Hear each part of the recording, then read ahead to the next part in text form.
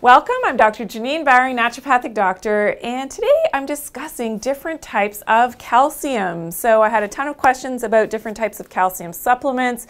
There's a lot of confusion as to what is the best type. So make sure you stay tuned right until the end because I'll share my favorite type of calcium supplement to take. But first let's talk a little bit about how would you know that you're actually deficient in calcium? Well, your body could be giving you some telltale signs and symptoms of calcium deficiency. So one of them would be weak and brittle nails. So if your nails crack or they're very brittle, this could be a calcium deficiency. And another symptom would be sore joints. So we know, of course, that our bones require enough calcium, but if you're getting a lot of stiffness and pain in the joints, that could be an indication of a calcium deficiency.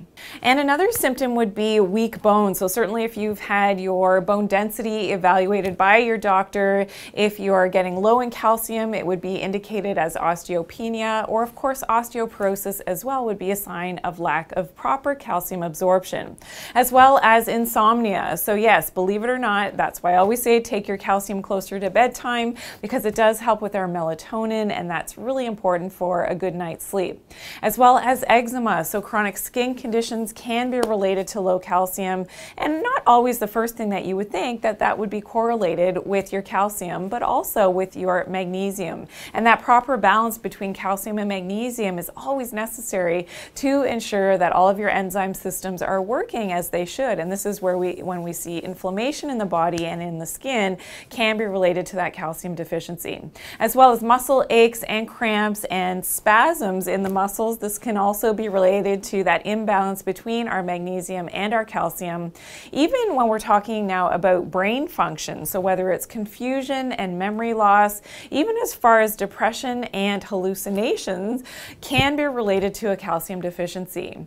And the one that, a lot of people don't realize when I take Mr. Fat here, so Mr. Fat represents, of course, this is just 5 pounds of fat, but when we are deficient in calcium, and this was a study that was done in women, that when we're deficient in calcium, something happens, and that's called lipogenesis, meaning the making of more fat, and certainly something that we don't necessarily want if we're not needing extra fat on our body, and if we're trying to maintain a healthy weight and trying to keep off that extra body weight, we have to ensure that we have enough calcium in our body to be able to do that, so we're not always turning on that fat making process. So now let's discuss the different types of calcium, and remember to stay tuned right until the end because I'm going to share my favorite type of calcium supplement.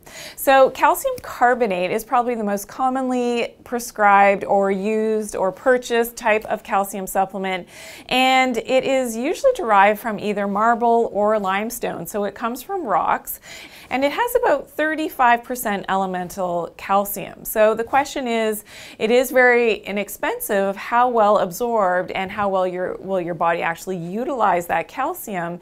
So the calcium carbonate, yes, it's very common, but in my opinion, it's not always the best type of calcium supplement to take because of poor absorption. And for a lot of people can actually cause constipation and bloating and an uncomfortable feeling in the gut when you take the calcium carbonate. It is very alkalinizing to the body, but meaning that we actually need some stomach acid to be able to absorb the calcium from the carbonate form. And for people that are lacking in stomach acid, which is very common, this could be a problem in terms of absorption.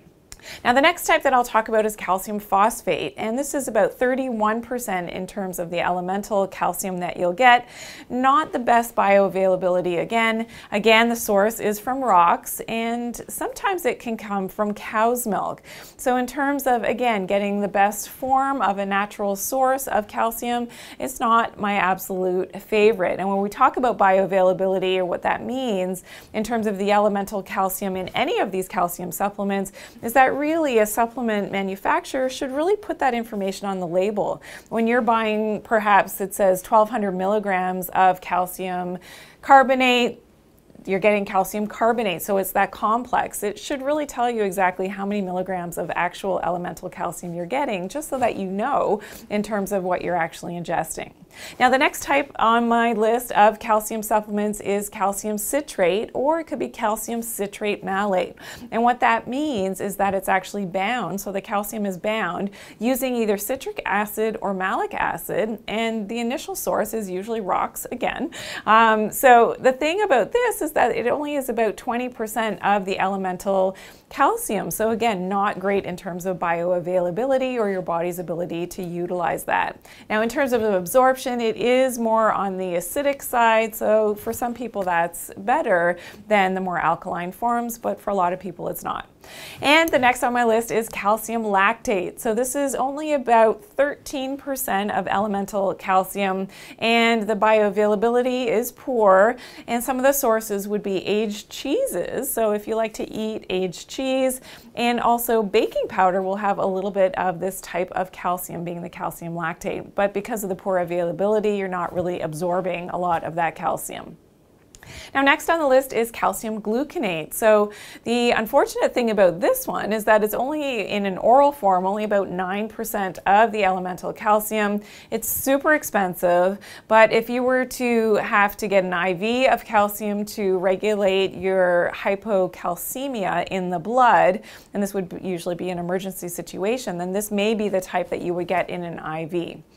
And now to my favorite type of calcium supplement is coral calcium. So coral derived from the ocean's coral, and again, there's different grades and types of coral calcium, but the one that I like is, again, 38% of the elemental calcium, so very good bioavailability, and also contains other trace minerals. And when you're looking for a coral calcium, you want to ensure that it is an above sea level fossilized coral calcium, and what that means is that it's sustainable, that the oceans aren't depleted in terms of that coral, and it's really important because it contains these other trace minerals, so things like boron, rubidium, silica, which is naturally occurring, even a little bit of magnesium, which is naturally occurring within the coral itself to ensure that proper absorption of that calcium.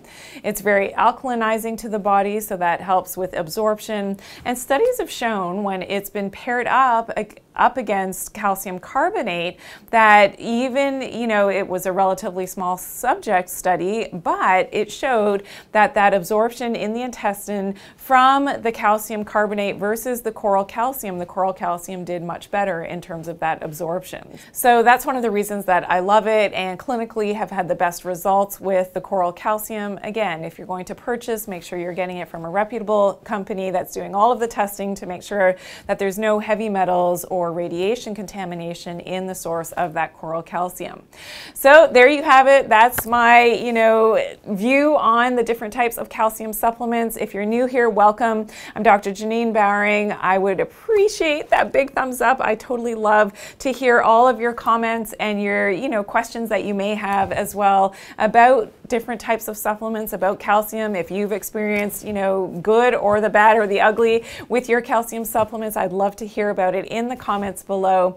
And also make sure that you're subscribed. So if you're new, make sure that you click that bell, turn on those notifications, all the notifications. So you just want to click all so you get my newest and latest upload, and we do that every single day of the week. Remember to always take good care of your health and do it naturally. Thanks for joining me today.